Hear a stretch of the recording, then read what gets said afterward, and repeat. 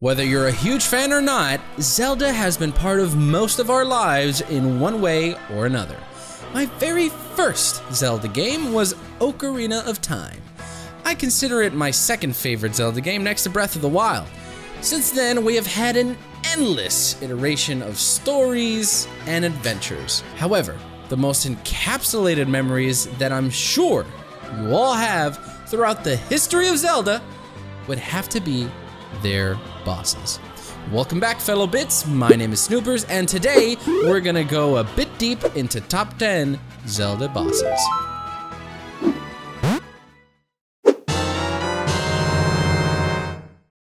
Shadow Link, Triforce Heroes. 3 Shadow Links appear as the bosses of the Baneful Zone in the Den of Trials. They wield powerful versions of the items that appear in the game, and they have big ol' swords that will temporarily curse Link upon dealing damage. Their items are, by the way, chosen randomly, meaning you need a different game plan every single time they're fought. This is a pretty iconic fight with a constant appearing foe in the series. It would be a higher ranking if the ranged weapons didn't make this fight so easy. Ancient Automation Kolokos, Legend of Zelda, Skyward Sword. This is one of the few humanoid bosses in the game. Its creepy dead-like stare is enough to seal away itself into your nightmares. This iconic fight is probably best remembered for its phases and designs. Kolokos is held together by the red cores in its arms and torso. After breaking off the first 2 arms, Kolokos will eventually use its lower hands to attack, giving the hero a chance to break them off, as well as attack its chest core. After Kolokos has suffered enough damage, it pulls itself out of the floor and reveals its legs, giving it the ability to chase Link around the room. After dodging an attempted strike, Link can pull the cores out of its arms as he did with the first form. He can then pick up one of Kolokos' cutlasses to use it to destroy its various parts, including its arms and legs. Link must then slice its cage apart with the cutlass, exposing the core to attack.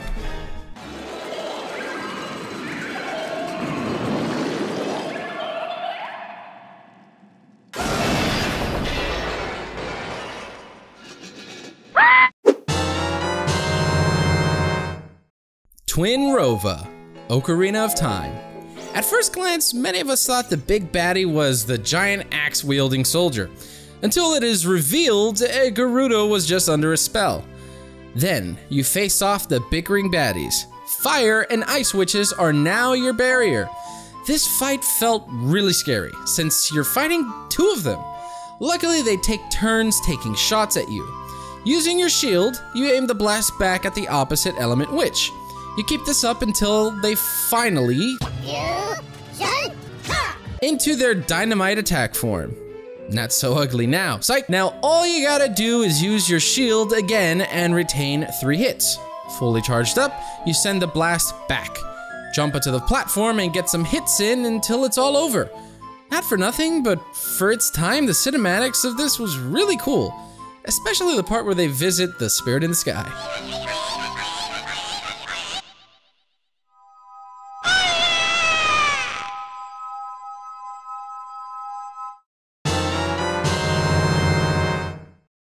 Phantom Ganon, Ocarina of Time. Not only is this fight a frightening one, it is also mechanically very unique. After making an appearance on his steed, Phantom Ganon enthusiastically enters one of the paintings. You soon find out there's a chance for him to come out of any of them. After a few hits with your trusty bow, he leaps out and starts shooting those funky magic tennis balls. Hit it back and forth a few times until it stuns him to the ground. Once there, take a couple of good whacks. Be generous with your whacks. Repeat this until the whole fight is over. Ganon then speaks through the lit corpse, foreshadowing the biggest fight yet to come. Now, would you do me a favor and get in that gap between dimensions? Thanks. Ganon, The Legend of Zelda. How much more classic can you get? The first fight with Piggy-Faced Ganon. Sure, it's a quick little fight compared to the standards we're used to today, but in that time, all of this was crazy. moving away from the constant barrage of moving projectiles being thrown your way while frantically swinging your sword, hoping to get a hit on Ganon? Must have been a very mentally straining encounter. This is the final boss in your amazing adventure in this new game type that has never been explored before. Oh, and check out that skull on the map, neat. Twilight Fossil, Stalord. The Legend of Zelda, Twilight Princess.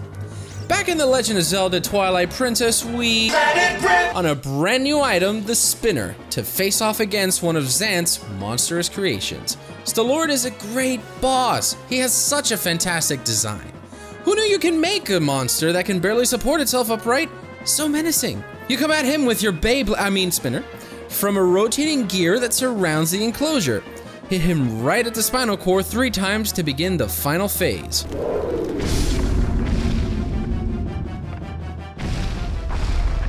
Now his head floats, folks! Now you're still using your spinner while dodging some spiky obstacles. However, this time you get to crack open that skull by spinning straight into his noggin, making him tumble down, giving you the opportunity to slice that pesky soul-reviving sword from his face. Until finally, he's deadified.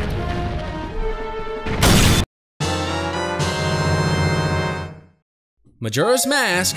Majora's Mask. This double entendre doesn't go without further explanation. In the final battle of Majora's Mask, we encounter and fight, well, Majora's Mask. Like an early Cthulhu adaptation, Majora's Mask touts long, creepy tentacles in its initial phase, flailing them around like overcooked spaghetti while trying to impale you with its side spikes and shooting freaking laser beams from its eyes.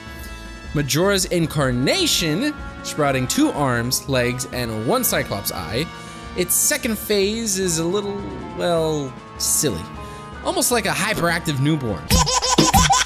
This mask starts running around like it's trying to find its missing Lego piece, while waving hello to you from time to time in case you forget he's there. Oh, look, that's cool. Then we get even more freaky with his final phase, Majora's Wrath.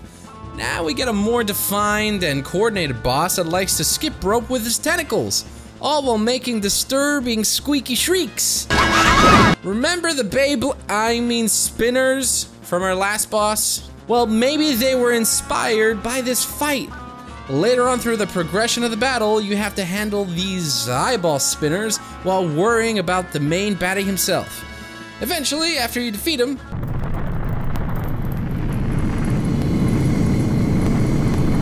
he disappears into life forever, the end. Ganondorf, The Legend of Zelda, The Wind Waker. You finally find the princess in a sleeping state when this big dream eater shows up talking about the oceans and Zelda dreams, a king forsaking his people, blah blah blah. Then he transforms into a giant pig puppet. How Zelda stays asleep throughout all of this is beyond me. Send your boomerang flying to cut the cords controlling this puppet. Eventually he turns into a pig spider. Now, this adds a cool perspective to the fight. I love the fact that you can see what is happening through the reflection of the water, showcasing the massive size of this thing. He turns into a slug or a snake-like creature, slithering around trying to get to a piece of you while you once try to hit that fancy blue ball behind him. This fight really sets the precedent of the epic battle you're about to have. Climb your way up to the top to face the final fight, Ganon himself. Atop a high platform, Ganon starts speaking about his people, his place from which he came, and the constant death that it brought. Then he reveals you're the last piece of the puzzle to grant anything he wants. Slaps you around a bit and then bada bing bada boom, Triforce, there it is. Right when he's about to ask for his desire, what he has spent his entire life seeking, boom. King Hand touch, King Hand grant. And just like that, Ganondorf's plan fails, losing his mind, and the very first thing he wants to do is show you your future. This fight is truly something special. Not because of the simple mechanics involved, but because of the atmosphere that has been set. The constant flowing water, depicting fallen demise, the gloomy colors, the truly broken Ganondorf, It was all very intense experiencing this as a child. And then he stabbed a Master Sword in his freaking head. Yes.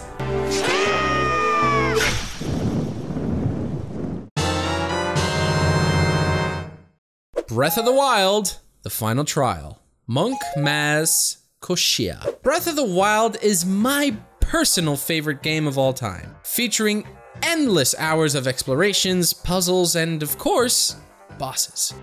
Monk Maz Koshia is no exception. He is hands down the best boss in Breath of the Wild, forcing you to literally use everything you have learned up to this point to defeat him. This encounter 100% deserves the title, The Final Trial. He wastes no time facing you, immediately trying to push in the blows. Once you knock about 1/5 of his health, he flies back into the air, only to create 9 copies of himself. Use the power of the Divine Beast, the Sheikah Slate, swords, anything to find the real monk. Did I mention you had to use everything you learned up to this point? After you get him half health or so, this monk gets chunk and turns into a huge behemoth. Deal enough blows while dodging his laser, and he will summon mine-like orbs. Suspend these close to him once you have the chance, and bring him down. Take as many whacks as you can while putting him in the stasis. And there you go. Best trial ever done. Your reward?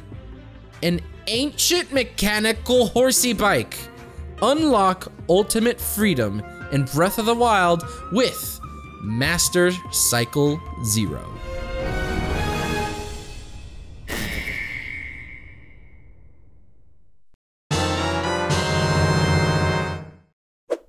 Ganon, Ocarina of Time. After the mighty tower falls and turns into a pile of ash and rubble, pure evil itself awakens.